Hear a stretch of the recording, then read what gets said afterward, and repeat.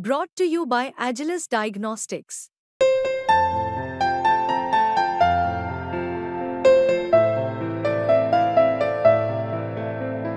Agilus Diagnostics. Before we start with another episode of Doc Talk, don't forget to like, subscribe and share. A concern that's gaining attention much like COVID did is now the Zika virus. Currently, Pune is experiencing an outbreak with a total of 19 cases reported, including pregnant women. This situation has led health authorities to issue warnings and take firm actions. So the question is, what exactly is the Zika virus? The virus spreads primarily through mosquito bites, particularly those of the Aedes species. It can cause mild symptoms like fever, rash, joint pain and red eyes. But for pregnant women, it's dangerous as it can be transmitted to the fetus, potentially causing birth defects. To talk about this in more detail, we have an expert with us today. Zika virus is an arthropod-borne flavivirus that is transmitted by a mosquito. Since it belongs to flavivirus, it also behaves like other flaviviruses like dengue. We've heard a lot about dengue, but Zika virus is mainly heard in tropical and subtropical areas of Africa, and there have been a lot of outbreaks there. And there has also been in 2016 an outbreak in America. But in India, recently we've heard a few cases of Zika virus in Pune, Maharashtra and even Kerala. Why is it has happened? Because there has been a lot of rainfall, following which there has been waterlogging, and these viruses usually develop in these areas, like we talk about always dengue viruses. Now this virus, how is it different from dengue? It behaves much like dengue, except that 80% of patients are asymptomatic.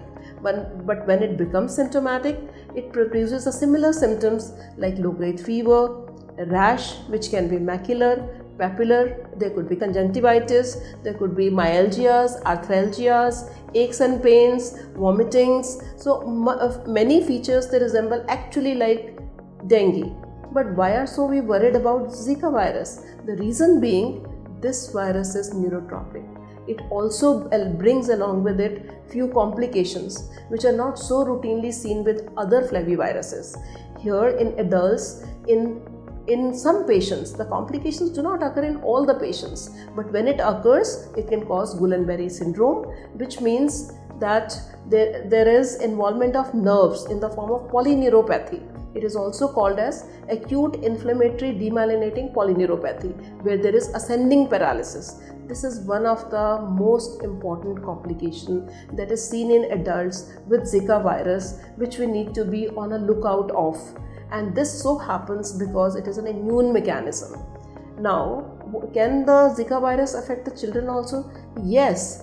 In pregnant women, there has been a specific warning by WHO that we have to be on a lookout that all the fetuses that are exposed to Zika virus, since as I mentioned that Zika virus is asymptomatic, but in females who have been exposed to Zika virus and in the fetus there has been an exposure, so the exposure intrauterine or even postnatally, both ways it can affect the baby.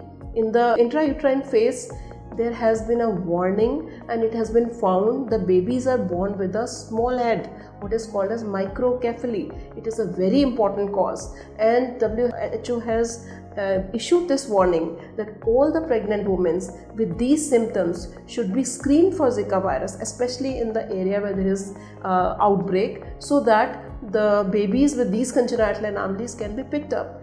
Not only this, but also there could be some fetal loss, there could be preterm births, there could be some other congenital anomalies as well.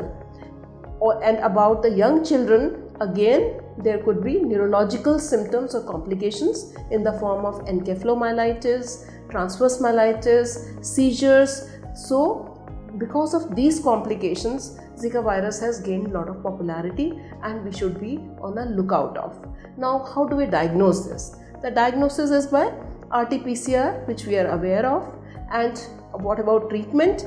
Treatment is, there is no specific antidote, there is no specific treatment. It is mainly supportive. When the patient comes, patient has fever, we have to give antipyretic. We have to look out onto other major organs for all the complications these patients can have and give supportive treatment to help the patients.